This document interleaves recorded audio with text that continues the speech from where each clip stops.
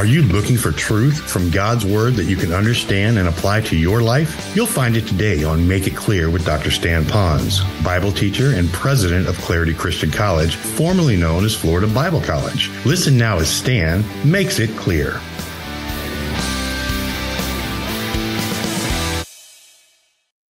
Our gracious Heavenly Father, as we meet together around your word, we pray that at the end of today, that we will make any mid-course correction, that we'll have our mind, the mind of Scripture, and that we'll be pleasing to you with a heart filled, ready to obey you. And so, Father, I pray this so you'd be glorified. In Jesus' name we pray, amen. Well, since we have such a wide gamut, before I actually begin our message today, I want you to know exactly to who am I mostly speaking, so that it'll have an impact upon your life. First of all, we could divide people into two groups. There's not going to be male and female. They're not going to be Hawaiians and mainlanders. It's going to be those that are absolutely certain of going to heaven when they die because they have been forgiven of all their sins when they place their faith alone in Jesus Christ. That would be a real definition of a Christian. So that would be a believer. That would be someone who's saved. That's a Christian. Those who have trusted Christ as Savior, knowing they're going to heaven. The second group would be anyone that's on the journey beginning to, I don't even believe there's a God, all the way to the point where that they believe that going to heaven is by faith in Jesus Christ, but they also must do some good deeds in order to get to heaven. They're just as far away as the other one that has begun their journey, not even believing there's a God. We would call that person on that journey, at least at this stage, a non-Christian, an unbeliever. Someone, and I know this might be a little stingy to you, and it doesn't mean to be, but lost. You're on your journey, you're trying to get to that place, but you're still lost. Well, today I want you to know that the majority of my message is specifically put together for those who are already knowing they're going to heaven when they die. So you're kind of already there. You're a blood-bought, born-again believer in Christ. And I want to teach you some things. Those of you that are on the journey, don't stay on the outside. Listen to what you're going to hear because you're going to get some valuable information so you'll understand why Christianity is authentic and why it is safe to become a Christian and know that you can be a part of the community of the redeemed, and you'll know exactly what you're getting into when you place your faith in Christ. Now, I believe in teaching the Bible verse by verse, and God is so good in the way He designs this Bible is as we go verse by verse, there is information that is often capsulated around topics or truths. So as he goes verse by verse, we can grab a hold of something, a main point, a main theme that we can take with us. A couple of weeks ago, we began the theme of what kind of minister does a church need? Some of those on the outside, when they hear the word minister, they think of someone who is ordained, a reverend, a pastor, and it could be in any type of religion, but let's just say for those that know Christ as Savior. What kind of person would that be? What kind of minister does the church need? When we were together the last time, we discovered some important truths, such as that minister needs to be, number one, needs to be chosen by God. Look at the verse, if you will, because it's coming from God's Word. So the minister that the church needs is someone that's chosen by God. It says, the gospel which you heard, which was preached, of which I, Paul, became minister for the sake of the church, I became a minister according to the stewardship or the responsibility from God, which was, here's the phrase, given to me for you. So we learn, and this is important for you to understand, that a church needs a minister who has been selected by God to be a minister to start with, and then brought to a point to be the minister of that local body. That's a person who's appointed. Now, I don't have time to unpack that message. I'd encourage you to get the CD because there's a lot of questions that were answered, such as, how do you know if you're called? Will you hear a voice? Is there some special way that you'll know? What do you need to do to be called of God? That's another time, but the point is still being this, that you need to be chosen by God. Now it would be good for me to broaden that point. You know, when you hear the word minister, again, you think of someone who's pastor of a church, and that's the minister. Technically in Scripture, the word minister has a much broader understanding. First, it could mean a deacon. That's a minister. It could be someone who's a servant. That's a minister. And loosely, it would be a pastor. So now, it would be anyone who chooses to serve in a church. That person must be chosen of God. So we have two kinds of chosenness, if I can coin a word. One is the person chosen by God to be the senior minister, or to be the pastor, to be the shepherd, like Paul was. He was a pastor, a teacher, a preacher. All right, he was chosen by God, an apostle, to do that. But in a general sense, God says, the moment you trusted Christ as your Savior, you too were chosen to be not so much a senior pastor, and I use that very loosely again, but just as a servant of the Lord. Listen to a verse as I quote it to you. Just listen now. This is coming from the book of John, chapter 15, verse 16, and it's the actual words of Jesus himself. And he said it to a group of men who are being equipped to do ministry worldwide. And here's what he said to them. He said, "You have not chosen me." Although you might think that they would because they heard Christ, they chose to follow him, but really Jesus said, "You have not chosen me, but I have chosen you and appointed you to go forth and to bring fruit, and that your fruit should remain." So how do I make sense out of that? It's true that God will select certain people to do what we might call full-time Christian service, vocational service, we'll say. But then he says every person who knows Christ as Savior has been selected by God to be a minister. So as I speak to this audience today, of those of you who know Christ as Savior, there could be some of you that already beating in your chest is a heart that says, I know that God has called me to go beyond my secular employment and perhaps even surrender to full-time vocational service. I might have to take some secular work to put food on the table like Paul did as a tent maker in the Bible days, but I know God's called me to ministry. So this message is for you, very specific. And then the rest of us here, that maybe you were not called to go into full-time vocational service, but you're a Christian. I want you to know that this message is equal for you as well, because God has chosen you to minister. Change that. God has chosen you to serve. Now, who do you serve? Watch this. You serve the Lord, not to get saved, not to get into heaven, but because you are. Stay with me. And when you serve the Lord, he says, you serve me by serving others. And so right now, this message is for all of you who know Christ as Savior. And what kind of a servant does this church need? From the pulpit to the pew as a Christian. What kind of a servant does this church need? We've already learned now that you had to be chosen, and you are. John 15, 16, and then the application from this passage. But let's go to number 2. It's interesting how Paul gives this kind of shopping list of a job requirement for a minister. And he starts out by saying chosen, but he goes quickly and he says, a minister who joyfully endures suffering for the church. Now, I know that some of you might be on the outside saying this. I don't want to go into full-time vocational service if it means to suffer. I believe I shared this with some of you recently, that when I was in Bible college and seminary, they used to say that when you get into your church, what happens is you have the honeymoon stage, and then you have the work stage, and then you have the warfare stage. That sounded pretty accurate. A lot of guys, they had a great year when they began, and then after that it was a lot of work, and then after that there was nothing but problems in the church. But I will tell you that I don't buy into that. In fact, I think that's dangerous to tell new people wanting to go into ministry. Who would want to go into ministry to say it's fun when you begin, but it's nothing but heartache and warfare at the end of this thing? I don't believe it's like that at all. In fact, some people like to say, no, ministry is like you have great highs and great lows. That could be true too. But personally, I believe it's more like this. I believe God is so merciful and gracious to those that want to serve Him that it's more like two rails on a track, that in the course even of the same day, that you will be blessed of the Lord. And if you keep your eyes and ears open, you will experience the love kisses of God if you recognize His sovereignty moment by moment. And at the same time, there will be some suffering in your life, and I think that's often, sometimes very good. Because when we suffer, it brings us to our knees. It gives us the motivation then to go to the one who will comfort us, that draws us closer to the Lord. So the two rails of the track is we're blessings and sufferings at the same time.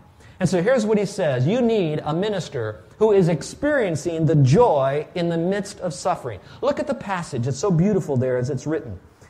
Paul says, I now rejoice in my sufferings for you, and I fill up in my flesh what is lacking in the afflictions of Christ.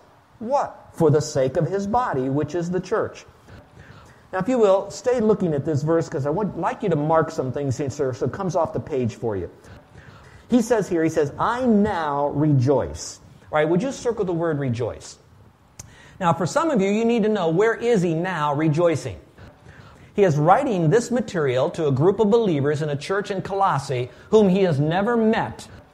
He has never been to that city to the greatest study that I can find, but he still loved those people. But where was he? Was he in some little Mediterranean resort? No, he was actually in prison, and he was in prison because he was a minister of the gospel, and he was falsely accused and had a whole bunch of other stuff that was going on. And so in a sense, he did not deserve to be in prison, but he was there. He was suffering. And the prisons of the Bible days are nothing like even the worst prisons of our days that we live in now. That being the case, he says, I now rejoice. Then circle the word in my sufferings, that phrase, my sufferings. He had a shepherd's heart because he didn't rejoice when some people in his church suffers. Now, there are some very fleshy pastors, even some ministers in the churches, servants in the church, that they almost like to know when someone else suffers because their attitude is if they suffer, that may mean that God can finally do something, or they deserve to suffer. They're finally getting their due. Paul never had that attitude. His attitude was, I rejoice in my sufferings. He's not rejoicing when the Christians suffer, they go through afflictions, but he does rejoice in his own because he knows that when he's suffering, it actually can become better for the church as he can model the joy he has in suffering to help others go through suffering joyfully. And so he's modeling that in Christ. So he says, in my sufferings. Would you look at the word sufferings and underline the second S that's mentioned in there? It says, my sufferings. That would tell me, those of you that are in ministry, that there will be times of suffering and there'll be continual times of sufferings, plural, in your life. And you're going to experience that, but don't run from that because that's when you get so close to Jesus because no one knew more about suffering than he did. And then talks about my sufferings for you. Now underline the words for you. He didn't suffer for himself. He says, whatever sufferings I'm going through, it's going to be to add value to your life. I'm suffering for you, for the church. Now let's take this back for just a moment. Those of you who are preparing for ministry, remember the 2 rails? There's tremendous amount of blessing in this thing. You young people, I'd like you to lean into what I'm saying now. I know that you go to school and there's a plethora of careers in which you could go. And I know they're wonderful careers. You're in a room full of people that have careers that are not in full-time vocational service. But I would like to be maybe your only voice that's telling you that you ought to seriously consider going into full-time Christian ministry. You want to deal with accounting? As a pastor, you're going to be dealing with money and the disbursement of it accurately and fairly and balanced to be able to build God's kingdom. If you want to talk about law, you can also go into that as a pastor because you'll be doing a lot of mediation between what's right and wrong and people that are in conflict and issues even with the government. You'll need to know some of the law. You want to go into medicine? Sometimes I feel like I am a medical doctor for the amount of times I've been in the hospital visiting people and sitting there in their room and weeping when they weep and having to tell them that they'll never walk again or why they have a lump. And so there is a bit of the medical, and I know it's a little different. But whatever that there is in the secular world, and I use that generally, the secular careers out there, all of that can be duplicated from business to professions right here. You need to know how to, some of you say, I don't want to go into that, I just want to be a plumber. Ask me how many times we've had to unstop a toilet, okay? How many times we had to figure out what we're doing with electrical or sweep up somewhere. Whatever career, male or female, whatever genre, whatever it might be, the pastorate is there, and then you add to that. All of those are opportunities to connect with people with the gospel that maybe you couldn't connect in other ways because you now have the freedom. What a great joy that is. But there is still sufferings in this as well. And there's tremendous amount. If you look at the verse that's there found in 2 Corinthians 11, 23 and 28, Paul not only was talking about his sufferings there for the Colossian people in ministry, but he also had a whole life full of suffering. And here's what it says. Would you follow along? I'm going to read it to you, but get your pens ready because I want you to see how that this is a progression of suffering he had. He says, are they ministers of Christ, referring to others? I speak as a fool. I am more. Underline the phrase, I am more. I'm more of a minister. Then he goes on to talk about it. He says, in labors more abundant. Would you circle the word labors there and put a number 1 by it? Because I want you to see the progression in ministry. Then he says, in stripes above measure. So it went from working very hard now to getting a little bit of persecution to the point that there was some physical pain. And then it says, in prisons more frequently. So circle the word prisons and put a number 3 there. So it went from laboring to being physically hit to now being incarcerated. Then it says, in deaths often. Now, he didn't die and come back to life and die and come back to life again, but what did happen in his life, He was at the very brink of death numerous times in his life. So he was right there at death's door for the ministry. You call that suffering. Now, you could read through the rest of the things that he endured, but I want you to get down to the very bottom of this. It says, and besides the other things, what comes upon me daily, underline that, is my deep concern for all the churches. Even in the midst of the sufferings that he had, he says, I still have concern for the church. And there's going to be a tremendous amount of that. Now, let me speak to those of you that are doing ministry here at church, not in a vocational way. There are going to be some suffering. Some of it may be because you're in ministry. Things that you started to launch, people now fight against it. Money you thought you had in your little line item on the budget is not there like you thought there would be. A time you came to be prepared to teach your class and your students didn't show up. Or a time that you had other staff people to work with you and they were late or they weren't prepared. There's going to be some of that suffering. I don't know where the suffering's going to come. But just remember that the sufferings is really a focal point for you to experience the fullness of joy from God when you give it all to Him. I'd like to say a sad note on this. Occasionally now that I'm old, you get invited back to your alma mater, to the schools and their constituency to come and speak. This next September, they have invited me to come back to our reunion of our school, Florida Bible College, and wanted me to be one of the keynote speakers. And I don't know how many people they've had through the years to come back to that. I've declined to go this year. I've done other times. We're just too busy to do that. But probably underneath the reason I'm not as comfortable coming back is because in past years when I would go back, these students that had such a hot to go for God attitude when we were students and were sacrificing so much to go into ministry, you now look at them and they're not in ministry. Some of them, I'm not talking about full-time, but just doing ministry. Some of them are not even serving as lay people in a local church. Oh, they attend, and you begin to talk to them, and you hear such things as the pride, like, there's no church that teaches the way I think it ought to be taught, so I really don't want to engage in anything. And then you got the others that they're so immature, they say, I've been hurt in all these other churches when I was a pastor or Christian leader, and I don't want to get hurt again, and people hurt me, and I don't want to get hurt, so they don't. And there's so many of those people that are dropping out. And I would love to tell you, please don't do it. God will bless faithfulness. He'll bless perseverance. He will bless long-suffering. He will bless endurance because there's real joy in that. Please don't give up. I'm not talking about the guys that had a church and now doing secular work and are now serving in their local church, hard at it, volunteering. I'm talking about those that basically have taken a back seat and they barely go to church and they tip God once in a while to ease their conscience. Folks, don't drop out. Drop in. Don't be a go-getter.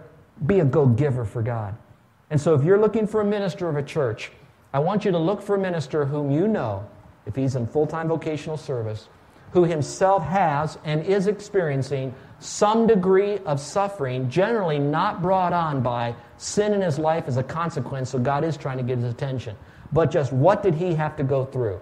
You look at your ministers here in this church, what suffering they have gone through, a loss of a baby, challenges with health, issues when moving to the island. That's not badges of great things. It's just a badge of suffering. Good. Watch this, watch this, watch this. Doing it joyfully is the badge. Let's go to number 3. I think this is so important. Well, I left out some blanks. I don't want to do that. If some of you are experiencing some loss of joy in your life right now, let me give you some areas that you might want to look at. And that would be living in His power. Some of you, it could be that you've lost your joy because you have gotten involved in ministry and you're doing it to the best of your human ability that you can. When we start doing things in the flesh, we forget that we can only do it by the power of the Holy Spirit. And I would like to encourage you to go back to find out, are you doing it in your strength that will eventually run out of gas, your strength that'll focus on you, or will you do it in His strength that focuses totally on Him? Secondly, living by faith. Paul never lost his deep confidence that God is in control of everything in his life that he can control. If you've got some joy robbers in your life right now, it could be that you're not living by faith. You're trying to manipulate and intimidate situations or people to get to your goal instead of God's goal, and you're failing, and you're involved in conflict.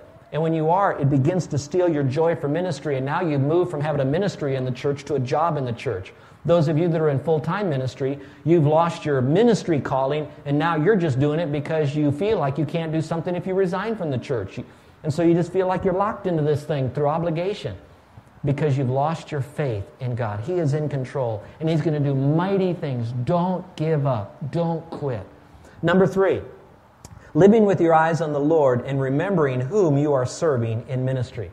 Remember, while we are serving people, ultimately we are serving the Lord. And so it's all about Jesus and not about ourselves. So what do you look for in a minister? One who's been chosen by God specifically for ministry, and those of you who have been chosen as a Christian now to serve in this faith family. Secondly, you look for someone who is joyfully enduring sufferings for Christ and for your growth.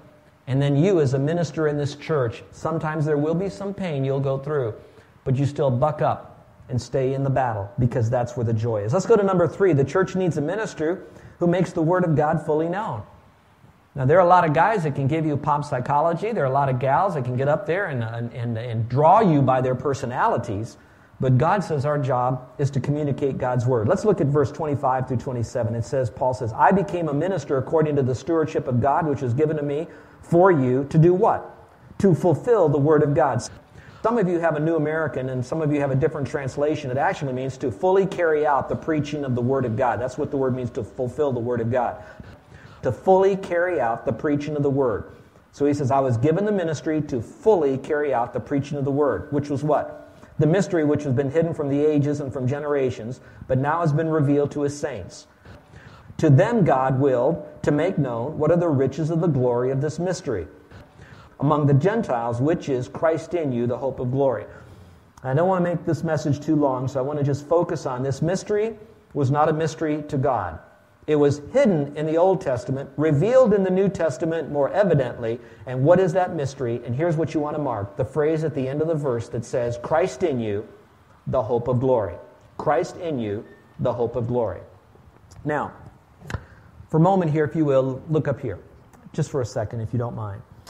When you're looking for someone, no matter what ministry that they're involved in, no matter what task that it is, that task is still some way connected to people. Sometimes you never know when someone will come into your world to touch your world, and that purpose then is to touch that person for Christ. This past month, we had a gentleman that came to our parking lot.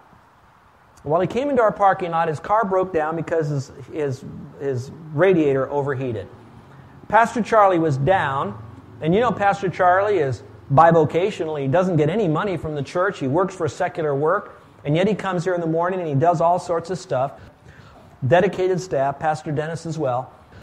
But this time it happened to be Charlie, and Charlie was emptying all the waters because we have to take water out of the rooms every day. We pour out 150 gallons of water to keep some of our belongings from getting mold on them. And so different staff members will do that. We all kind of take turns doing that. And so he was down here doing that, and he watched this poor bedazzled guy coming in here looking, what's going on? My car broke down. And so Charlie says, how can I help you? They began to talk about the problem. And then Charlie then invited him upstairs to make some phone calls, to offer him water and a cup of coffee and a little bit of a conversation. But Charlie knew it was far more than about a car that was broken down. It was a sovereign God bringing this guy here. Now remember, it is to help this guy with a broken down car, but it's not about making earth a better place for him to go to hell from. It's also about finding a way for him to get to heaven. Shortly, this individual began to talk about the Lord and find out if he's a Christian, find out where his journey is with God. Since then, this individual has come to men's meeting, our singles meeting. He's been to church here. And he is asking, what can I do to help? He came to our work day just to do work around the building. He says, I'd like to do some painting and some custodial work here. We might even pay him a little bit. Last night when I was alone with him, I said, you know this? Listen, folks. I said, you may be custodial work here. We're still working through that little negotiation, find out where he's at. But here's what. You may be doing custodial work, but believe me, when you work under our ministry here, it's not about bathrooms and sweeping and cleaning and helping Lincoln and painting. What it is about is doing that, but always with an antenna open to anybody who comes into your world, knowing that God permitted that person to cross your path so you can, here it is, fully proclaim God's word to that person. You are going to be the front line of the image of International Church right there in front of everybody. Do you know what that guy did? He just lit up. all of a sudden it wasn't about cleaning commodes and sweeping and painting and doing electrical work. It was all, I'm doing this so the place is nice when people come, but it's also to be right there when someone from across the street at the school parks their car, someone's over at the bus coming into the bathroom or to get a drink of water, that I'm right there so I can touch them for God.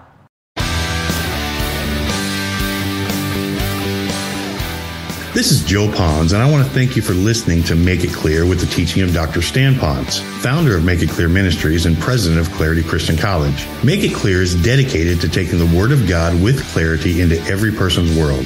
It's the support of listeners like you who make the ministry of Make It Clear possible. You can provide your tax-deductible gift to Make It Clear online by going to makeitclear.org. That's makeitclear.org. Thank you for helping us make it clear. If you would like to have Dr. Ponz speak at your church or event, please email us at tellmemore@makeitclear.org. That's tellmemore@makeitclear.org. Thank you, and remember to make it clear.